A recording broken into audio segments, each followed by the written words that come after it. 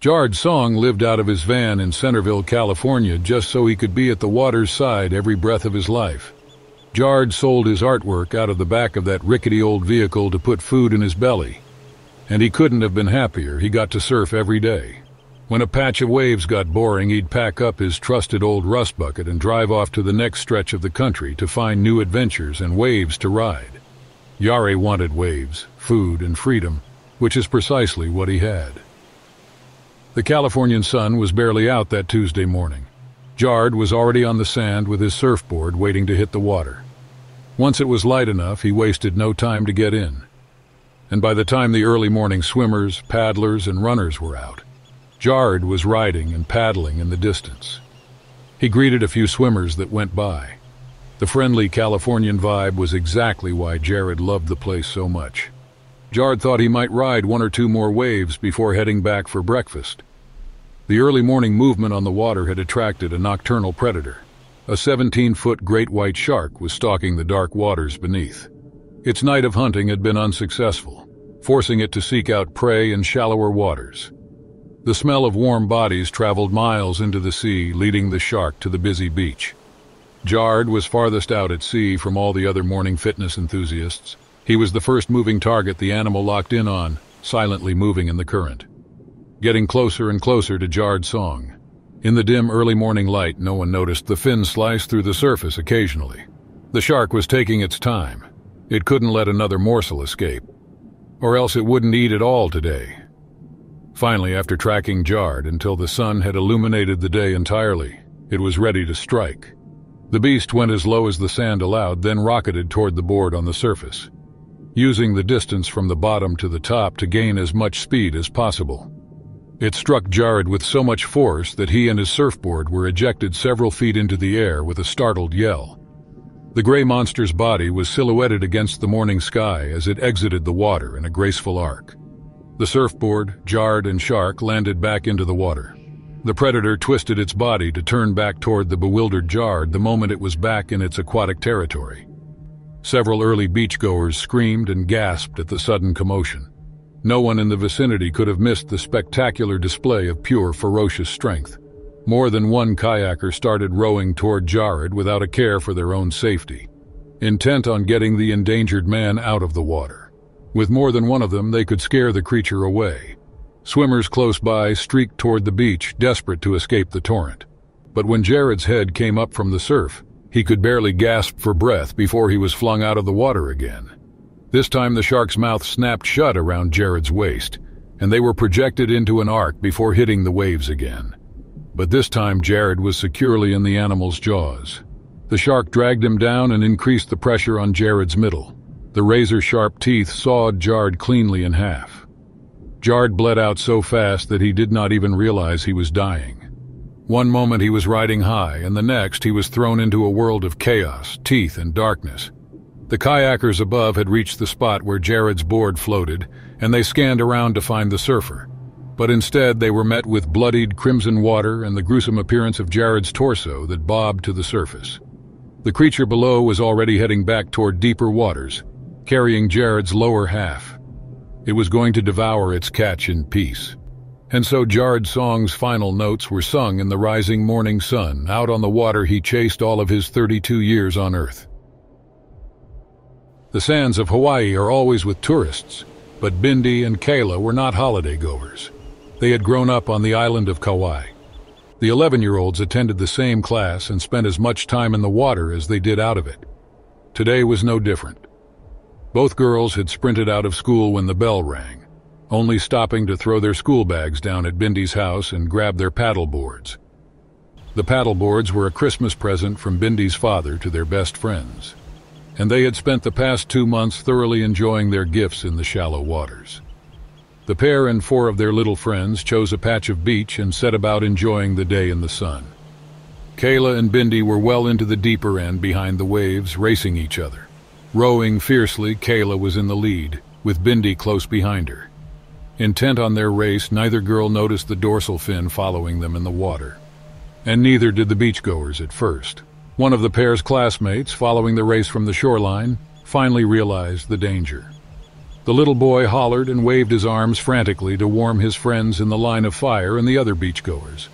But none paid him any mind. His frantic yells were just background noise on the busy beach. It wasn't until the outline of a second shark appeared in a rising wave and was sighted by another swimmer who joined in on the urgent warning calls that beachgoers finally caught on. Suddenly, the shore became alive with screams and people running from the water, desperately pushing each other aside to make it to the sand. The sudden commotion and noise were so intense that Kayla and Bindi stopped their furious rowing to find the source of the panic. Kayla immediately understood the implications. You only grew up on the Hawaiian Islands after knowing about the dangers of the ocean. Instinct kicked in, and she made for the beach as fast as she could. Bindi, however, was still trying to make sense of the uproar and her friend's sudden beeline for the sand. Before the realization could kick in, the fin following her slammed into her paddleboard. The 12-foot tiger shark rammed into her so hard that she went careening into the water, closer to the second, even more enormous tiger shark riding the wave just moments before. The larger predator turned its body sharply and launched at the live missile that crashed into the water just inches from it. Bindi's left arm was engulfed in the 14-footer's massive jaws. Her tiny frame could not withstand the force. Her limb was bitten clean off. She had no sense of the world, no context for what was happening. Her world was a submerged mess of pain and water and violent thrashing. There was no way to fight off her attacker, even less so when the tiger shark that had knocked her off her board pounced on her too. The 11-year-old never stood a chance. The beasts ripped at Bindi, tearing away at every piece of flesh they could sink their teeth into. It took the pair of predators just seconds to render her lifeless. The onslaught continued. The sharks dove in and out of the water, filling themselves with every morsel they could. The crowd looked on, horrified and helpless to do anything to save the girl that was already long gone. Kayla only looked back when she reached the sand. She assumed Bindi was behind her all this time. But when her feet hit the beach and she turned to look for her friend, Kayla was horrified to see the gruesome red splashes among the two frantically feeding bodies in the distance. Kayla and the beachgoers stood, staring aghast at the massacre before them. When the Coast Guards finally got to the scene and the sharks fled from the sound of their engines, only scraps of Bindi were left to collect. Her remains would be returned to her family in an impossibly small box, and Kayla would speak at her best friend's funeral. She was buried with her broken paddleboard, and Kayla's whole board would never touch the water again. The small island of Jolo was in peak season. Tourists across the Philippine Islands were streaming in, and Kiam Abalos was a busy man during this time. His days were booked full. Every morning he started the motor of his bangka, a traditional Filipino boat, to take visitors on relaxing cruises of the crystal-clear water. Kiam saved up for years by taking people out on a small, rickety motorized boat. But this year, after 10 years of squirreling away, Kiam was the proud owner of his own bangka. And the purchase couldn't have been made better. Jolo was booming with tourists this year, and Kiam had not had a day off for a month straight. His clients booked well in advance through a traveling agency, so Kiam only met who he was taking out onto the water for the first time when they met up at the docking station the morning of their booking. Today it was a group of 8. They were all college students, and Kiam could tell they would be a rowdy bunch. The 4 young women and 4 men showed up with coolers packed with drinks and were in high spirits.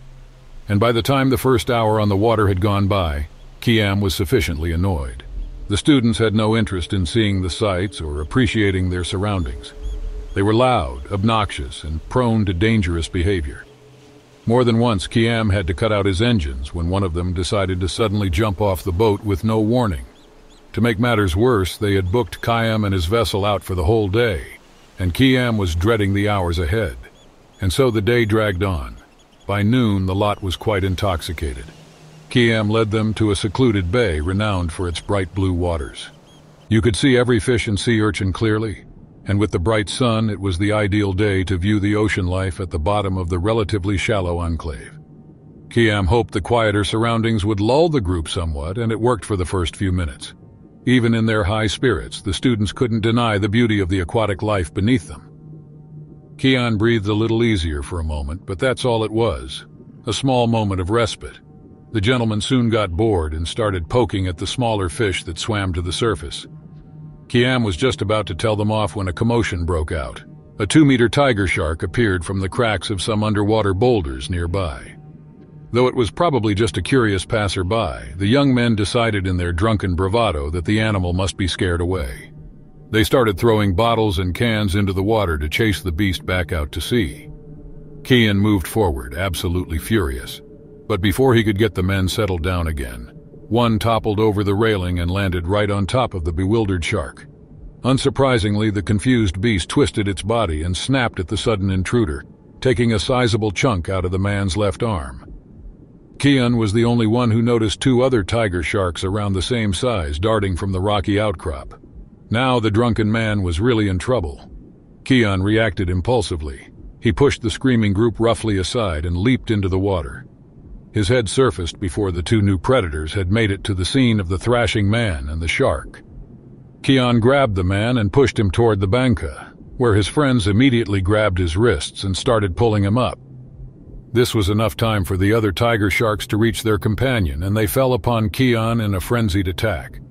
He could feel teeth piercing every inch of his body, and all he could do was punch and kick, hoping to land enough strikes to deter them. But he was outnumbered 3-1. Kian couldn't possibly fight them off alone. The water turned into a crimson nightmare of snapping jaws. Kian's flesh was being ripped right off the bone. Amidst Kian's fight for survival, the men above tended to their friend. The 3 women realized what the bloody splashes and screams meant. One of them could reach out far enough to grab the struggling man's arm together, and the girls pulled him in. The beasts continued to tear at Kian's legs even as they lifted him onto the boat. One of the animals jumped out of the water as Kian was lifted out and managed to grab hold of his right foot, ripping it clean off, leaving only the tendrils of torn muscle and shattered bones behind. Between the girls, they patted Kian's torn legs and ripped abdomen to staunch the bleeding. One of the women was capable enough to steer the boat back inland.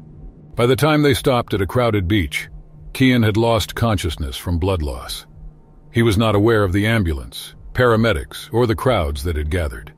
And when he finally woke, Kian was out of surgery and missing both legs. The damage was so significant that medical personnel couldn't save the limbs from the onslaught they received. Just because Kian had survived the immense amount of blood lost was a miracle. The man Kian had saved had long since been released with only 12 stitches to his arm. The group had left some flowers beside his bed, but he never saw them again after that horrendous day. It took a year of healing before Kian could finally sail his banca again, this time as a double amputee. He still rides along the island of Jolo to this day, but now he makes his own bookings, preferring to keep to an older clientele. Kian also has a no-drinking policy. Kian's boat, Kian's rules after all.